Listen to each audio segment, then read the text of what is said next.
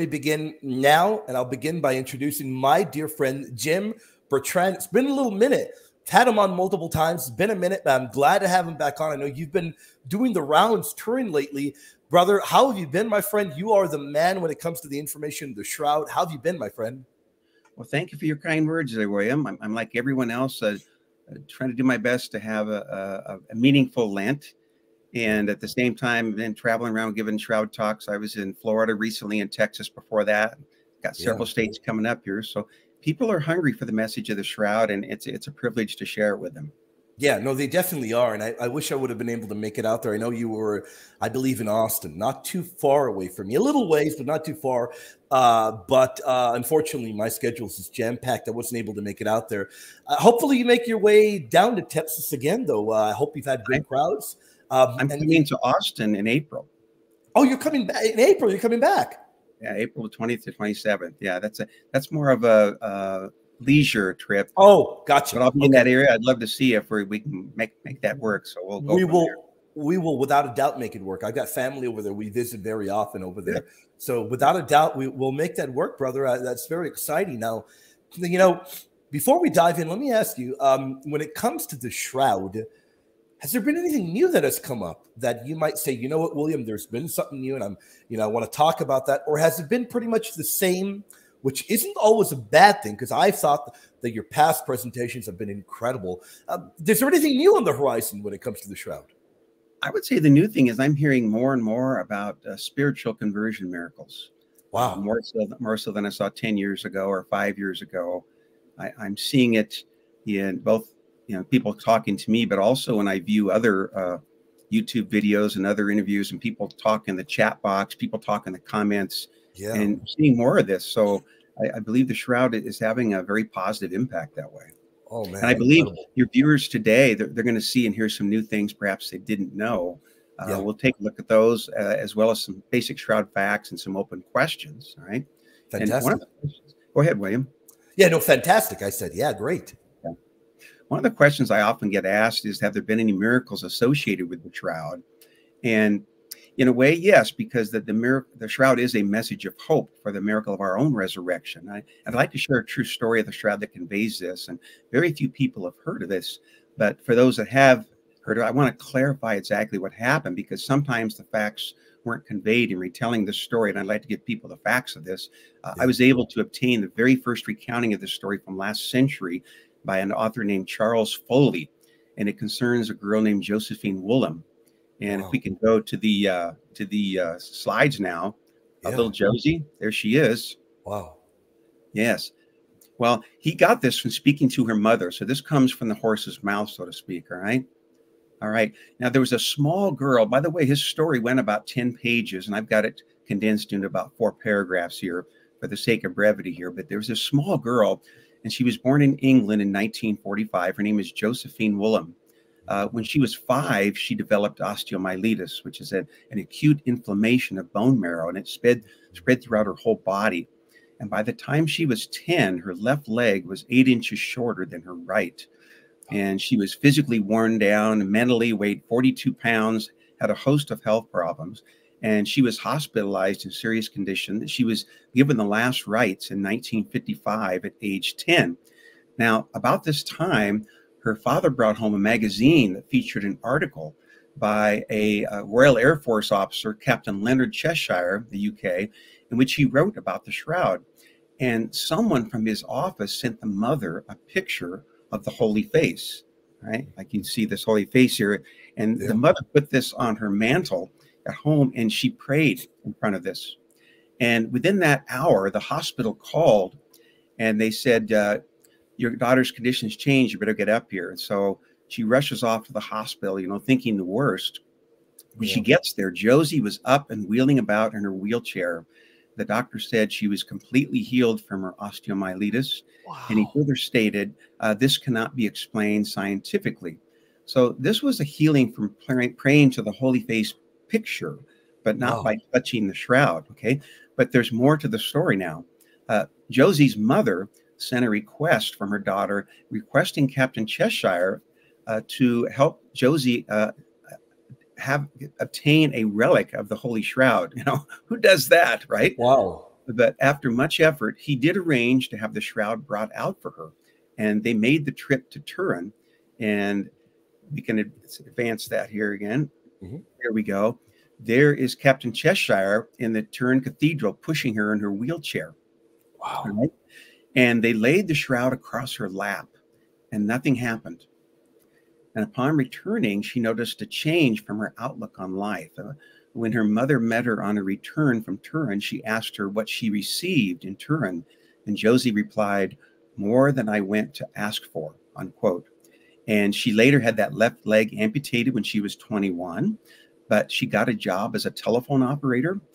And in 1968, she met Ray Jones, and they got married. And their first child, unfortunately, died before age 1 in 1970. But they had a second child, a healthy boy, in 1973. And in an interview, Josie stated, "Something changed for me in Turin. Something was given to me that day, a grace to face the daily troubles of living. I'm happy and content, and that has stayed with me every day ever since." And she died from a lung ailment on May 31st, 1981. And so if people talk about, have there been any physical miracles with the shroud, sometimes this is referred to, but it was really more of a spiritual miracle, you know, in the presence of the shroud. Her physical healing took place while she was in a hospital bed and her mother prayed before the Holy Face. Wow, that truly is incredible. I'd never ever heard of that before, but now that you recount that particular story, you tell us that story, that truly is amazing. So there is evidence of that, solid evidence of that, and that truly, you know, that really does bring to mind that devotions to holy items, to holy relics, to holy images are truly within the Catholic faith. They're amazing. And this, of course, is a biblical concept and an ancient concept as well. That's an incredible story, brother. Thank you for sharing that. Sure. You know, and even more importantly, that the Holy Face inspires, it inspires spiritual conversions, you know, of the heart. Wow. And from godlessness to Christianity and that type of thing. So I share those types of things with people. And I had a little, you know, in Josie's story, she said, "God gave me more than I asked for." And he does the same for us, depending on what we ask for. He doesn't always give us what we ask for, but he usually gives us something better. And I think a relevant way of saying this is, you know, God provides. And I can recount one incident from my own life. Oh, this was about 22, 23 years ago. Our parish was celebrating the 10th anniversary of beginning perpetual adoration at our parish. We started in 1992, and in March of 2002, after Mass one Sunday, we were going to have donuts to celebrate, you know, the 10th anniversary of adoration. Yeah. And Father asked me to go ahead and get, you know, 15 dozen donuts. Back then, there was less than $5 a dozen. It was $66.10. I recall getting these donuts, you know, 15 dozen. So what's 15 squared is 225, a bunch of donuts, right? Oh yeah. And should I just go to the office to get reimbursed next week? He goes, no, just put out the free will basket and you'll be okay. And I was thinking at the time, boy, I hope I don't lose on this. You know, back then, that was my thinking. Well, after the 3 masses got over, I got the free will offering basket and I counted out the money, and wouldn't you know it, it was exactly $66.10 to the penny. Wow. So I thought, okay, God, I get the message. I need not worry. And so I haven't worried about money since that time. It doesn't mean that we won't have, you know, $500 car bills and no doubt things come up. We don't need to worry about that. Right. But you trust that the Lord and will provide in some way, and the Lord will protect those that truly have faith in him. That's a great message, brother. Sure. Well, let's continue here. I want to go just a few primer things on the shroud. I know a lot of your viewing audience knows some things about the shroud, but this will be very, very brief, just less than 5 slides here, okay? Sure. Maybe, all right, and that's what we're talking about. This is a pure linen, and linen and cotton are 2 different things. This is pure linen, and it bears the image of what we believe to be Christ in his burial shroud. You see the front image there, and there's the back side. It's a 14 feet 3 inches by 3 feet 7 inches, which is exactly 8 cubits by 2 cubits used at the time of Christ. The Syrian cubit at 21.7 inches. And in case people are still having trouble seeing it, I'm going to take just the left side here, and we're going to rotate it 90 degrees here, okay?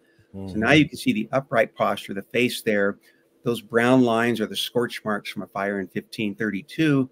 and those triangles are the patches that went over it from that, right? And this image includes the frontal and dorsal side, of course. And forensics tells us that this man on the shroud was about 5 feet 10 inches tall, and he weighed about 170 pounds. And if you look toward the right, if you look on those 4 triangles on the right, those patches, the second patch from the right, there's a blood stain, we believe, from the lance wound side there. Perhaps you can see that. Wow. Yeah. Okay, now let's compare the shroud to some other artwork, all right, over the centuries here. Actually, that'll be the next slide about the artwork. But this one, I want to show a couple things that make the shroud, very unique. What you see on the left, that very faint image, that is the cloth image of the shroud, and there's actually a mirror image of the shroud. So that blood stain that looks like a backwards 3 or a Greek epsilon, that would have been shaped like the number 3 in the middle. The middle picture is the photographic negative. And when you look at yourself into a mirror, things are reversed. Well, what we see on the shroud is reversed, but the photographic negative orients it the way it would have been. So that blood stain would have been the shape of a 3. That little circle at the top is not the top of the head. That is a water stain. Okay. Right. Now, what's unique about this third picture is that it was taken using a very unique instrument called the BP8 image analyzer, developed by NASA, because it measures light intensities that were used in the Apollo program to map the surface of the moon. All right. But pictures don't contain light intensity information. They're colors and shapes. But the analyzer shows these rays features because it shows there's a direct correlation between the cloth to body distance at the moment of image formation. So in other words, that green picture on your right there where the nose is raised, that shows us that the nose was in closer contact with the linen, as were the cheeks and chin, and the eyes are further back. They're not as raised, right? And there's no side images, but this is true for the entire body. No other photo on Earth can produce that 3D effect. And that is what inspired Dr. John Jackson to set up the Stirp study of the shroud in 1978 when he first saw this picture in 1976. Okay? Wow. Regarding a little history here, and this is the last slide. I think just one more slide on this. One of the oldest icons people might recognize is on the left there, called the Pantocrator, Christ ruler of all. And it dates to the early 6th century. It was very well preserved in the desert sands. It was discovered at St. Catherine's Monastery at the foot of Mount Sinai. There's been a Catholic monastery there since the 6th century when this picture shows up. We discovered in the 20th century. But when we compare that picture to the shroud, shroud researcher Alan Wanger found more than 150 points of congruence between the two. The only difference is that those eyes are open, and on the shroud, the eyes are closed. And in a court of law, 50 points of congruence are enough to prove that 2 images are of the same person, and that the shroud has 150. So the point there left is that we don't know who made that painting, but they had to have been looking at the shroud to get all those details. Yeah. And when we look over in the coin on the right, this is sometimes called the Justinian II coin, the Tremesis coin of 692 AD. And for some reason, it didn't slide over there. The 692 should be over there on the right under the word coin. All right. And this was analyzed now by Professor Giulio Fanti of the University of Padua in Italy. And he's compared this coin to the shroud face, and he measured 12 different significant features. For example, the ratio between the eyes and the nose is exactly 1.00 to 1.26. Now, many other coins were made like this across Europe, but this is the only one that matches the shroud, and it was only produced in one place. Wow. Constantinople in 692 AD. So we believe that feature, and there's 11 other features I don't have time to go into, but mathematically, to get all of these features right, the asymmetric face, the beard, the hair, and everything, is a pretty high number in terms of what would be the odds of just guessing it right. And in his research, he concluded with greater than 99.99% certainty that whoever minted that coin had to have used the face on the shroud as a model. And this was in his book called The First Century of Christ, the Shroud of Turin. So these 2 historical facts give compelling evidence of the shroud's presence in these early centuries, well before the 10th century. Right? Yeah, and these are quite early as well. That's incredible information. So let me just double check with you. That coin That coin is from the late 7th century. That truly is amazing. Yes, and the details on it seem to match really well with the shroud. You know, after all these years, so they had to have been even better at the time it was made, probably. Yeah, no doubt, and it seems to match very, very well. I'm looking at it, and I'm blown away. It really does. You know, I'm convinced it really does match up very well. Yeah, and there's two features in that coin. On his right hand is raised in blessing, that's the mercy of God, and his left hand is holding a book, that the Bible, that is the justice of God. So the mercy and justice of God, those two attributes of God, are displayed with this photograph that speaks all languages, really. Yeah. Wow. And you know, that concludes what I was going to say about the shroud in terms of some basics there. I think after seeing much more comprehensive presentations on the Holy Shroud, each person can come to their own, you know, well-reasoned judgment regarding the question of authenticity. There's more to it than that. Yeah. And while science, you know, can't prove the resurrection, it has proven that the image on the shroud is not a natural process, and nor is it the work of an artist. And, you know, so what's left? And if the shroud is authentic, then what should our response be? Should we be indifferent, or can we use it to strengthen our faith? So that's the question I pose to people. I've got over 100 other slides, William, that I could go through, but we're not going to try to win a debate here. Right. We're just going to share those basic facts and let the facts speak for themselves.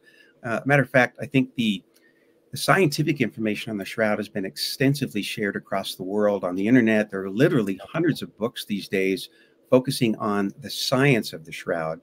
But what is, I think, more needed is a summary. I don't think anyone has done this in a comprehensive way. Right. A summary of the spiritual miracles of the shroud. And I'd like to just share a couple of those here with you. Definitely. Okay. This was a book written by a Jewish man, all right? And he had an experience with the shroud where he'd been a very Orthodox Jew, but he had read the Gospel of John, and he believed this could be the Messiah, but he wasn't quite sure.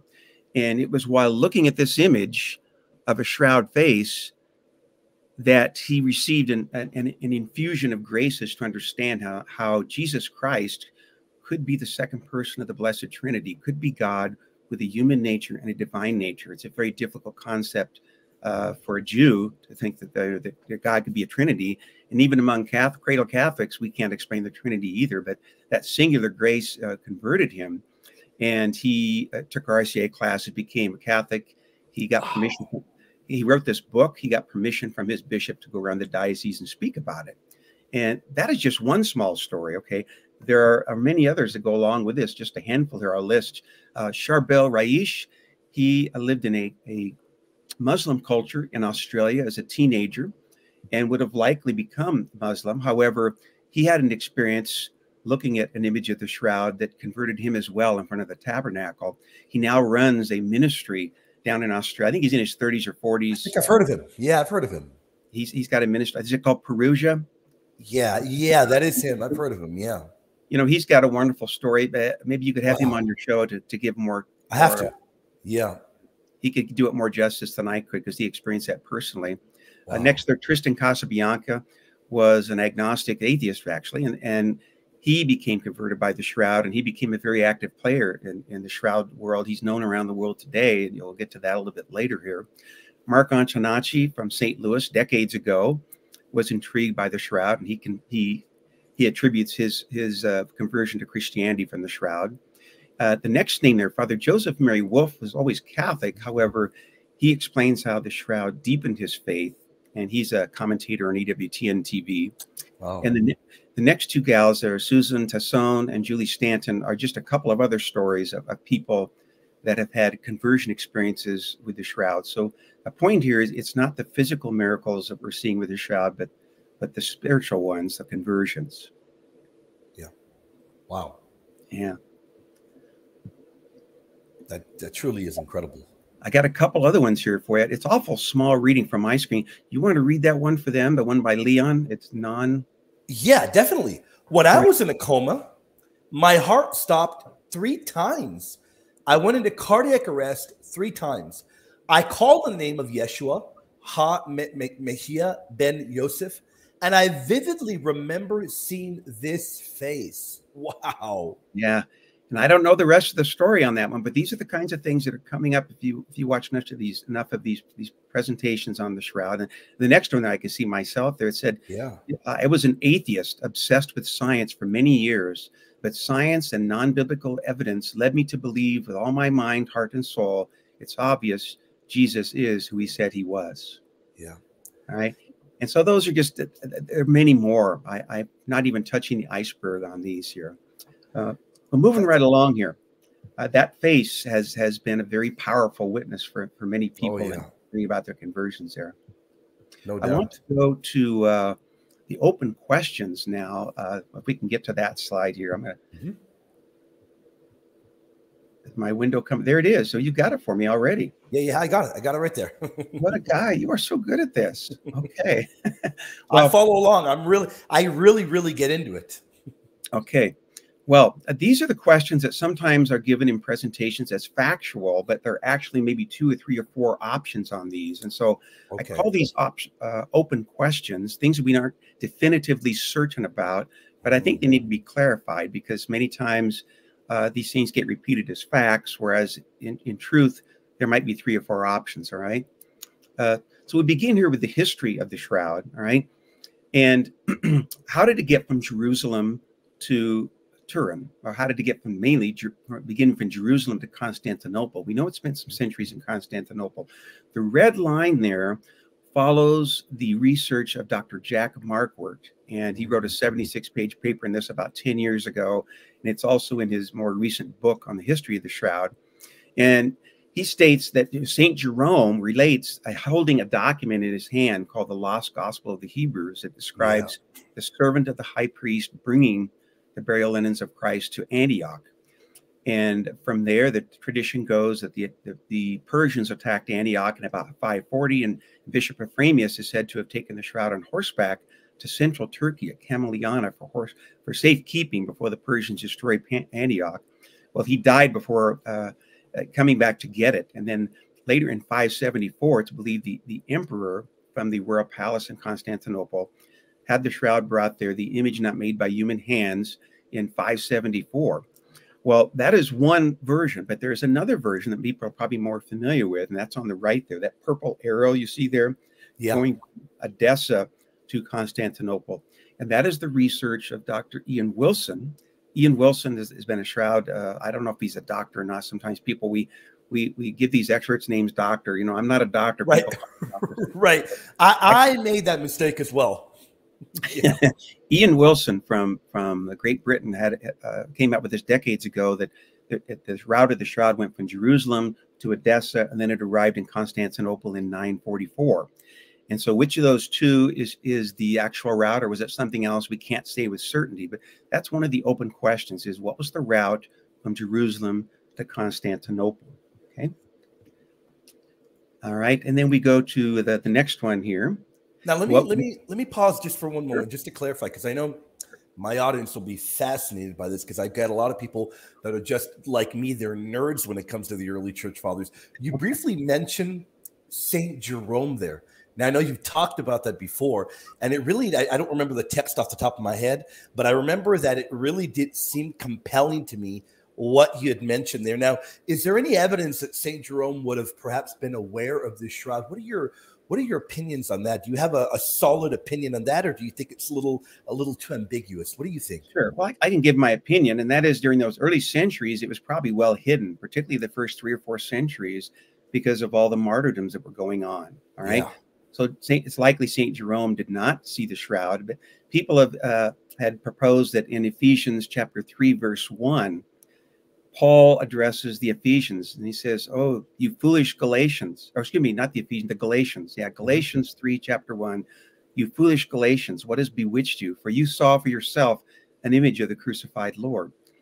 And might that have been the shroud? I don't know. That would have been first century, obviously, with Paul. But it probably went into hiding after that, and so we didn't see it perhaps until centuries later. And there's a couple of theories on that it was hid above the cherubim gate in Antioch, or the cherubim gate above Edessa. Both cities claim that, and this is not unique. A century ago, there were 2 cities to claim to have the location where John the Baptist did the baptizing of Jesus. Right. They compete for that. And so this is one of those things, and I can't tell you which one is the right one. But, you know, it is what it is that way. So my guess is that in these early centuries that the shroud was hidden, and most likely most Christians did not get to see it until, you know, after it came out of hiding from. And by the way, where was it at? This Cherubim Gate? There was a flood and an earthquake in 525 that killed some 30,000 people. We don't know exactly how many, but it's been estimated to be that. And when they were repairing the city gates, that's when it was discovered. And both cities claim that they had found it in an earthen jar. And there's actually some water stains on the shroud that match up with a unique folding pattern.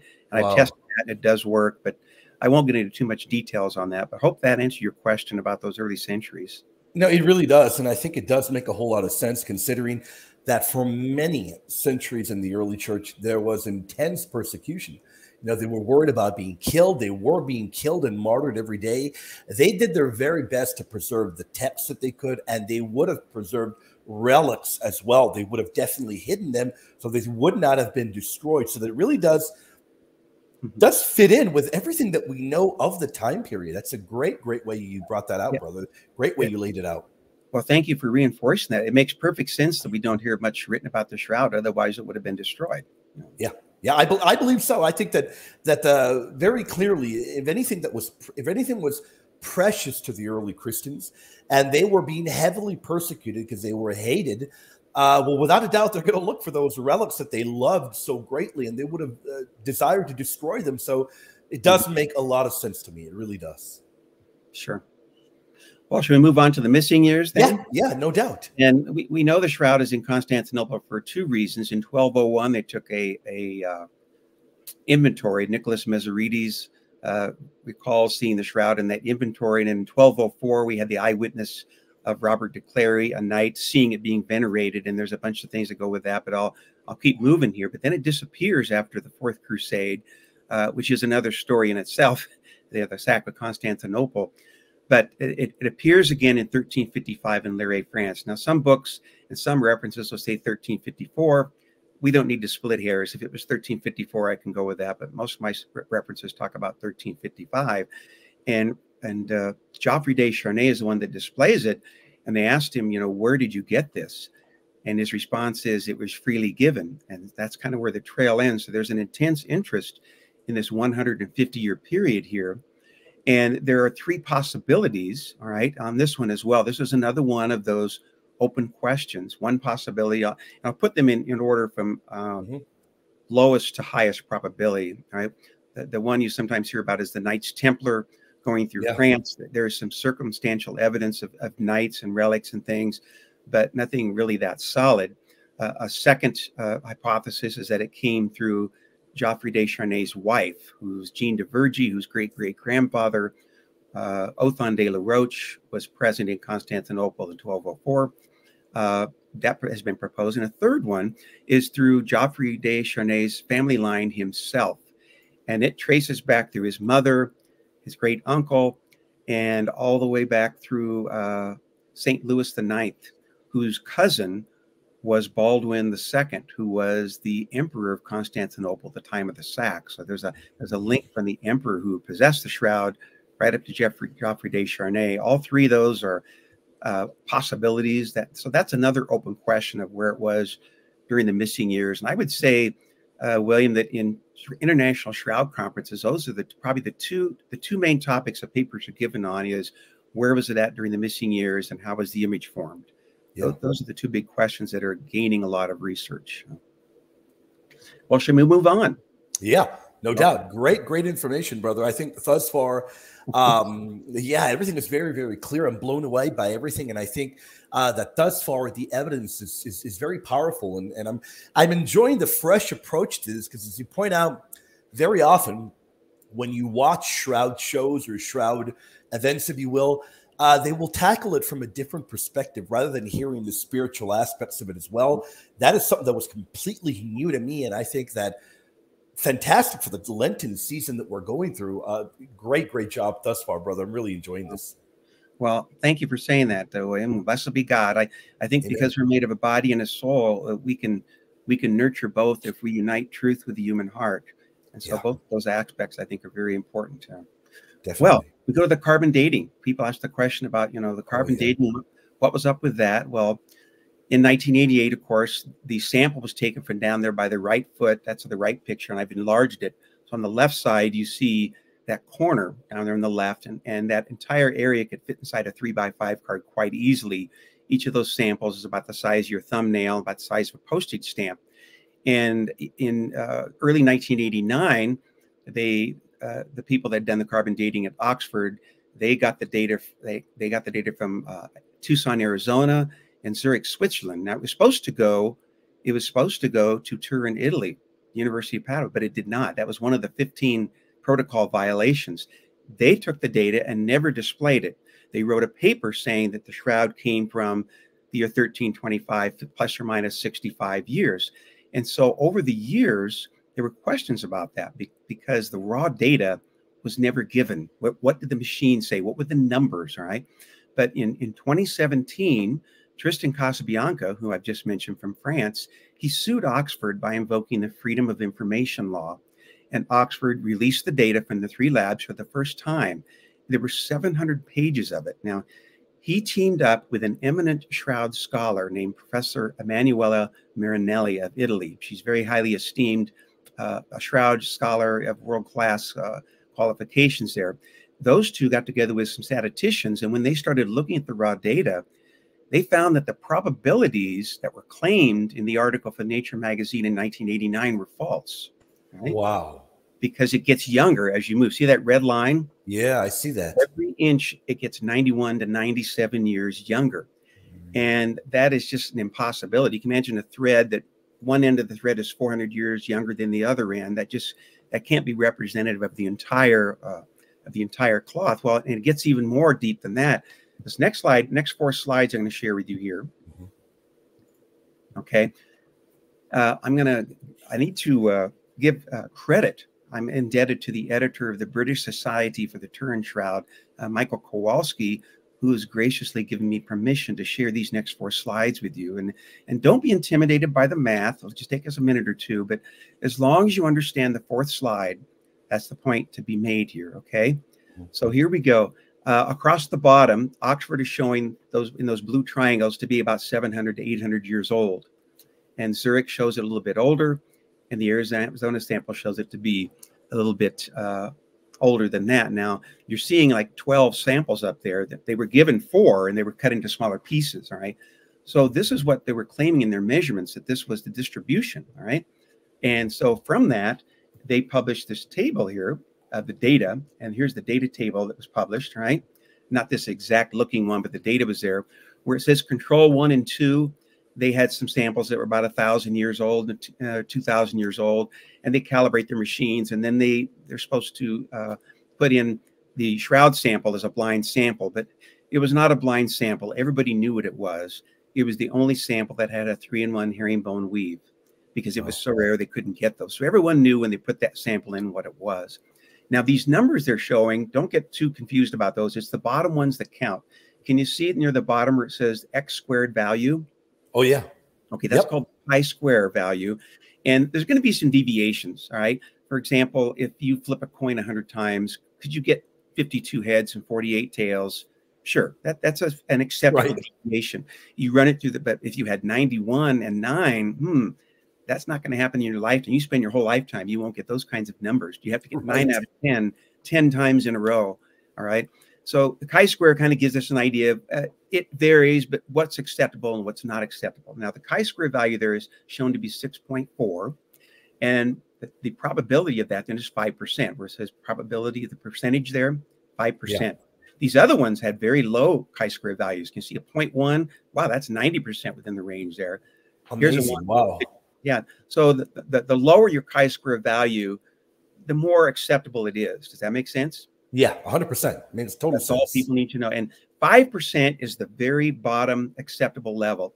5% is 1 out of 20. If something has a 1 out of 20 chance, that is considered acceptable deviation.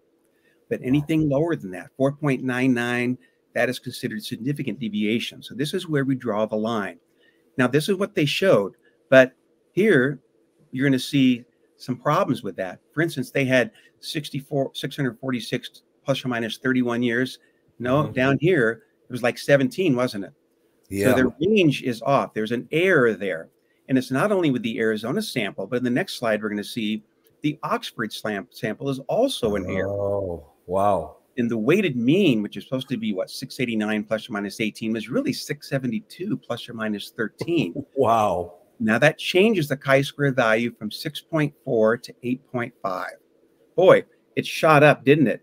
What are the chances of that? It's not 5%, it's 1.4%. Yeah. So this is called significant deviation. All right. And this is not a rare thing. It happens 20% of the time that you get significant deviation and results have to be thrown out. But these were the errors that were not shared in 1989 that we know now. And they published this in a scientific peer-reviewed journal in 2019. And here we are 5 years later. There has not been a single challenge to what I just showed you on the screen there. This is factual data. It's mathematically sound. And, 2 plus 3 is 5, and you just can't argue with it. So my point here is that the carbon dating of 1988, in light of this new information, is invalid by the chi-square test. And so it's not an issue anymore. That's amazing. Let me just double check with you. Let me just double check that this has not been challenged, right? As you said, right?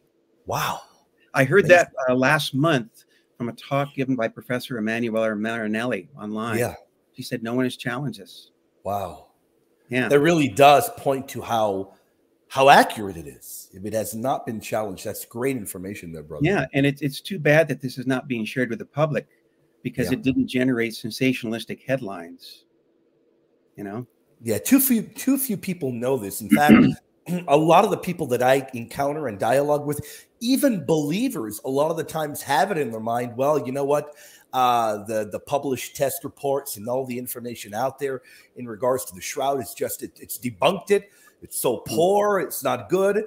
A lot of people have that in their mind because, as you pointed out, it's not captivating the headlines because it's not sensationalistic kind of material that captures the headlines of the day.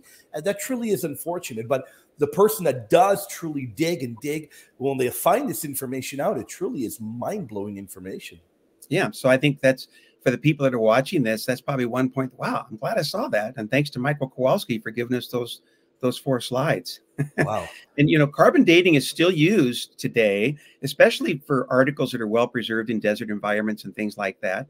So it's still a standard, but in as much as they try to clean the sample, there are still some contamination issues that can't be overcome sometimes. And so luckily we actually have some more modern methods. I know of at least 4 that have been used in the last 15 years on the shroud. And those are all more consistent with the 1st century, but that's a whole nother talk in its own. So I won't get into all the details of that, but we have other methods of dating things besides carbon dating tests. That's just one of many. It's been around the longest, but there are others that you're going to see more in the future here. So well, anyway, next, William, I wanted to show you that in case people have a thirst for what was really going on, because I just told you about one protocol violation and there were 15 of them. That can be found in this paper by Professor Emanuela Marinelli. And instead of having to write down that big website, you just go to shroud.com. All right. And you do a search on Marinelli. And she had a paper in there in 2012. It's a 30-page paper. I've read it 3 times. Very, very well done. 15 pages of it is footnotes. And she describes what was said before, during, and after the shroud testing, so they can get the details from that. And if they really want to get into this, Joseph Marino has put together an 800-page book. And there you see it.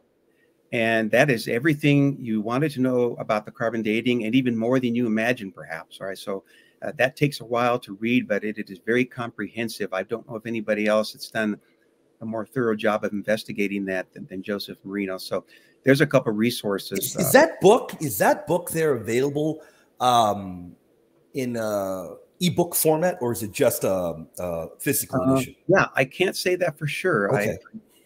You might have to buy the hard copy or the paperback, maybe. Sure. Which I'd be honest with you, I prefer that. But I know a lot of our current audience, sometimes they prefer having both, which there's really nothing wrong with that. But you know what? As you continue your presentation, I'll look that up. But I'm pretty sure you could probably be able to find this on Amazon, right? Okay, sure. Can we go to let's see. Let's go ahead and we're going to drop this one now. Let's see that right. Yeah. Let's go this one. I think this is my last slide on this one here. Awesome. Regarding questions, So Peter and John tells us as an eyewitness account that, that he goes to the tomb, the body was gone, and perhaps they saw something like that. So, what was one of the questions that we're going to be answering is how might that have taken place? Okay, so we are going to get into that, but I actually want to. We can edit this part out here, William. I wanted to get into one more thing. That significant deviation. What causes significant deviation? No worries. Whatever you want. Yeah. Let's just go back to Okay. Right. Perfect. And all right. Let's see here.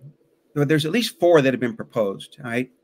And this is a table called the truth table, where they look at what are possible ways that the image could have been formed. All right. But why did the carbon dating show up as it did? Now, for your viewers, don't worry about reading all 170 of those boxes here. I just wanted to run this by you real quick. What caused the carbon dating of 1988 to be so, spread apart? 4 ideas have been proposed. One was in the 1990s, Dr. Dmitry Kuznetsov of Russia did some experiments suggesting perhaps it was a fire of 1532. The difficulty in that one is we don't know how hot the fire was and how long it burned. So that's a questionable one. Another theory is by Sue Benford and Joe Marino, who suggested that the corner of the shroud was a reweave, that it consisted of both 16th century and 1st century linen. And that was published in a paper by Ray Rogers in 2005. A third possibility, Dr. Robert Rucker of Washington State spoke about if the body went from matter to energy, perhaps there was a neutron flux that converted some of the carbon-12 into carbon-14.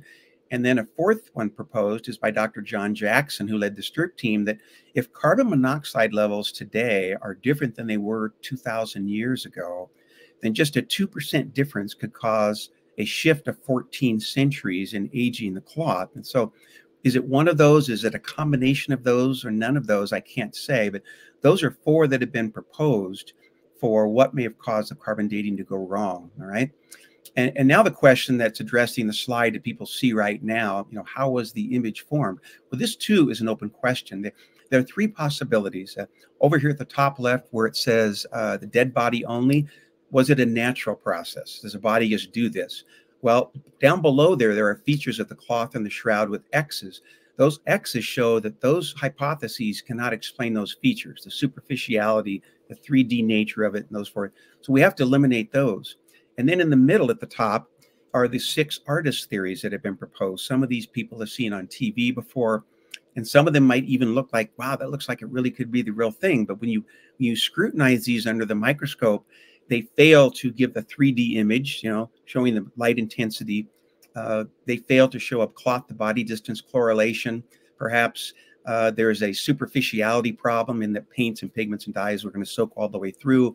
This is just 0.2 micron across that outermost microscopic fibril and around the outside rim of it. So those have to be eliminated by the X's. But at the far right, where that red circle is at, radiation. You can call that a radiation event if you want, or the resurrection if you want. That is the only serious area being investigated today to answer that question of how the image was formed. So, wow. And those 3, radiation, they revolve around 3 things. Dr. Jackson has proposed photons of light. Robert Rucker of Washington State has proposed a neutron flux. And Professor Giulio Fonte has proposed a coronal discharge, electrons. So that's a very simplified version of it. All 3 of those gentlemen could give you a much more in-depth explanation. But if we're talking about radiation, was it protons, neutrons, or electrons? Those have been suggested. So we can't say with certainty, which one of those is how the image was formed, right? Fantastic. That's a great chart, brother. That's a great chart. That's mind-blowing. Wow. Thank you. Well, that comes from the book by Dr. Jackson and edited by Robert Siefer. It's called The Critical Summary with the Shroud. It came out about 7 years ago. A very, very comprehensive shroud book. Okay, next question. Where did the nails enter? I get that question all the time. Down toward the bottom center, you see the left wrist with that blood stain, right? The white blood stain.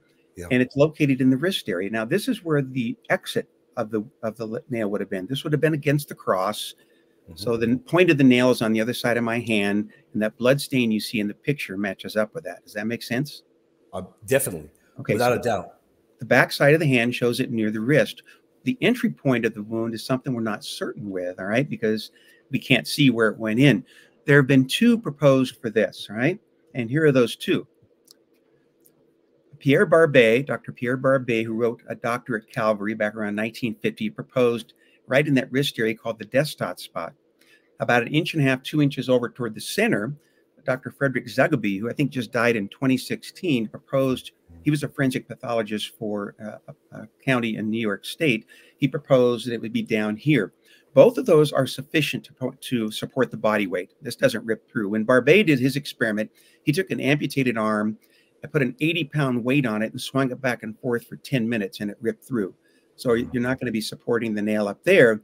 Yeah. But down here, when Zugby did his experiment, he was able to put gloves and bolts on living subjects, and he could measure the pressure at that point. And it's 67 pounds of pressure if both feet are nailed. And we know the shroud, the body in the shroud was nailed. So both of those locations are sufficient to support that type of weight. Now, which one it was, I can't really say. And really, you know, does it really matter? All right. But this is an open question. It's an open question. All right. Yeah. That's a great point.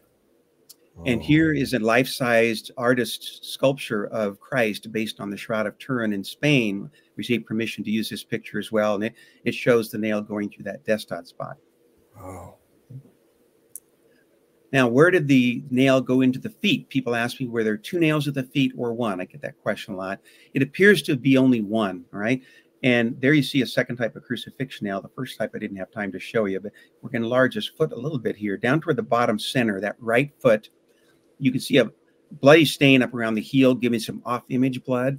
And then below that is where there is a tiny little kind of a diamond-shaped hole where the nail went through. There is a nail hole that is distinguishable on that right foot. So we believe there was probably just 1 nail that went through both feet. Okay. How tall was Jesus? People ask that. Well, on the left, that is what the shroud looked like in 1978. On the right is the shroud in 2002. And what they had done was, you can see differences. They took off the patches, they vacuumed it, and it stretched it out. All right. Oh, I see. And this was kind of done very covertly. The scientific world didn't find out about this until after the fact. It was very controversial. But in doing so, can you see it grow? Yeah. And vacuuming lengthened the shroud. And so it makes him appear to be a little bit taller. On the left, shroud, Jesus would have been maybe perhaps within 5 feet, 10 inches tall, give or take 1 inch.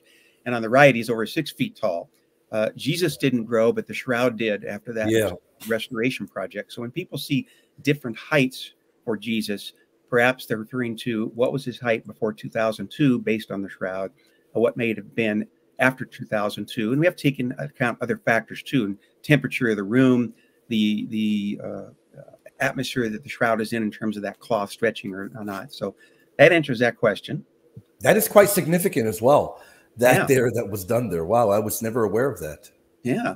Wow. Well, we're heading in the home stretch here. We can take the PowerPoint off now. Okay. Yeah. And just you and I, and we're done with the PowerPoints now. For sure.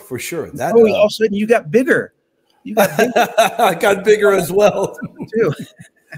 That was truly mind-blowing, brother. Wow, that was amazing. Now let me ask you this. One other thing to share with you, William. Yeah, definitely. People may hear about this soon. This last summer, History Channel did a documentary on the shroud called History's Greatest Mysteries. Wow. And it was about the Shroud of Turin. It featured 6 experts. 3 of them are my friends, Barry Schwartz, Dr. Cheryl White of LSU in Shreveport, Louisiana, and Russ Brialt, who's been doing this for about 40 years, all of them very well versed in all things shroud. And I'm glad that they had those 3 on the program. I had 3 others that I'm not as familiar with, but for the sake of giving people a heads up on this, I corresponded with a couple of them and asked them, okay, now that they showed this program here last week, what did you think of it? All right. And Barry said, well, they interviewed me for over an hour and a half, but of course they edited out, so only 4 minutes were shown. And those 4 minutes were not perhaps the better parts that he would have included. So he said, I'd give it a 6 or a 7. All right. Dr. White, she said, you know, I'm happy that they invited our perspective to be represented, because with so many of the theories out there floating around, at least we had a chance to, you know, give our viewpoint. So she gave it a 7 from that viewpoint. For me, it was a mixed bag. You know, it's 41 minutes long. There's 19 minutes of commercials. That's kind of the standard. You know, 50 years ago, television had about a 80-20. No doubt. And now it's about 2/3 show, 1/3 commercial. So you're getting less content. A lot of commercials. Yeah. That's sure. Yeah. And so for me, the mixed bag was they left out some factual information, you know, the more significant parts. For instance, the raw data from the carbon dating test of 1988, if they had shared with you just that 4th slide that I shared with you, showing that it's invalid by the mathematical means, that would have been a real teachable moment. But I think it was a missed opportunity. And even if they had judged that to be too technical, they could have at least shared how it varies by 91 and 97 years every inch. And people can get that, yeah, that probably is not true all the way across the shroud. And one of the, could have avoided that if they had stuck to the protocols and tested more than one area. But that's another story in itself, right? But, so instead of sharing that factual information, it was left unsaid, which allows some people to still put faith in the carbon dating test of 1988. So in that sense, it was an opportunity missed. I think all in all, it was a good thing they did share some information on the shroud, but that's probably all we can expect from a secular source. You know, let's not forget, History Channel, this is the same channel that there is a significant block of their programming airtime devoted to ancient aliens. Yeah. That tells you everything you need to know. Yeah, that tells you everything you need to know. To me, I think that just the fact that you had a few top experts interviewed, given some time, the fact that they're even doing a show in the Shroud, that's good in and of itself. But I'm not shocked that there is not a whole lot of time devoted to that when, you know, they're going to saturate their channel with, at times, what I think is mindless programming. Yeah. There's a lot of other better things to do. I think it's driven many of us back to books, which is a good thing. Very good thing. I mean, I really, by the way, I looked that book up and I was talking, you mentioned to the audience, it is only available in hardback. I recommend people get a hold of that, but it's a good thing. A lot of people get books, read them. I know a lot of people tell me I can't anymore, William. I'm too old. I need a electronic device to make the letters bigger, the words bigger. No problem, no worries. The fact of the matter is it's important we get back to reading rather than sitting in front of the the TV tube and just losing a lot of time when you can be learning. And I think that today's program really is going to drive people to wanting to learn more about the Shroud, and that's a very good thing. Thank you. And it's very timely in your part during the season of Lent to, you know, suggest that to people. And I tell people when they get excited about this and they learn these things, when you share the information, with other people, it's not, you don't have to make it a debate. You just share the facts and let the facts, you know, speak for themselves. And if the Shroud is authentic, there's nothing I can say that's going to make it so. It already is. And likewise, if it's not authentic, then there's nothing I can say to make it not authentic. You know, that the doubters can't make it unauthentic, and the believers can't make it authentic just by their own belief. You know, it is what it is. So don't be too concerned if you feel like someone hasn't been convinced. That's not the point. Yeah, I think the point is when we talked about, you know, the ancient aliens on History Channel, we all have that inner need. You know, the deepest longing of the human heart is to know God, and the fact that people are searching. They may not be going to church, but they're searching for Bigfoot. They're searching for the ancient aliens. They're looking for something that shows that we all have been created with that inner hard drive. Yeah. And if they pursue these dead ends, eventually they might turn around and come back and realize that, you know, ancient aliens are not our salvation. Not at all. Politics is not our salvation, but Christ is our salvation. And that's something that's going to get you to eternity, eternal bliss with the Trinity, God willing. Amen, brother. What a fantastic message. What a fantastic presentation. Before we wrap up, I'd like to give you a chance, as usual, to let the audience know, are you traveling right now? Are you in the middle of traveling? And if the audience say, well, hey, you know what? I really enjoyed this program. I think Jim did an amazing job, which I think you did. Do you have a webpage? Do you have anywhere where you can direct people towards? Brother, the floor is yours right now. Plug in anything you want to plug. Yes. Well, shame on me. I forgot to include my information card as one of those slides. You could have put it up. Tell you what, well, I will send that to you. I can add that. I can add that later. Yeah, Hackathon would be very easy to do. I don't have a web page. I don't have a budget. People invite me and I come, and I've never made a dime doing this. I tend to stay with host families, so you don't need ground transportation, no lodging, no meals. They just pay for the plane ticket, all right? And usually when it's within 300 miles, I will drive, and there'll be a free will offering to cover the gas, that type of thing. So money's not a big part of this. As far as getting a hold of me, I go where I'm invited, and it's been 23 states so far. Wow. And coming up, I'm going to do some new ones I haven't done before. I'm doing Baltimore, Maryland in August. Going to be doing, oh no, that's going to be North Dakota. Yeah, wow. North Dakota, Baltimore, Maryland, and Ohio, Columbus, Ohio, along with the other 23 states. That puts it up to 26 now. Wow. And people everywhere are interested in the Shroud, and I'm willing to come and give presentations. I would encourage your viewers. Chances are some of them are movers and shakers, and they're involved in planning conferences and conventions and men's conference things, that type of thing, women's conference things, even Eucharistic conventions, that type of thing. I think this is very fitting for those. And I've been in a couple of those. I got to meet, Scott Hahn, Kimberly Hahn, Dr. Edward Sri, those types of things. We can reach thousands of people. Focus, that type of thing. So I'm open to doing those, but whether there's 30 or 3,000 or more or less, I'll go where I'm invited if the time allows. And I typically do 35 to 45 talks a year. Wow. And I will give you that contact. Basically, it's my phone number and email, and I don't have a website. So I'm letting God provide. Amen. Brother, you were fantastic today. By the time this does air, it'll be airing in the evening. As I told you, it'll be a Monday evening. I know the audience are going to be incredibly edified. And by the time it does air, I will have edited in and put in your contact information there. So God willing, actually, we know for a fact, because God is amazing, that the Lord will provide. And without a doubt, we look forward to having you back on, brother. You are always welcome here in my channel. Thank you so much for your time, my friend. I greatly appreciated it.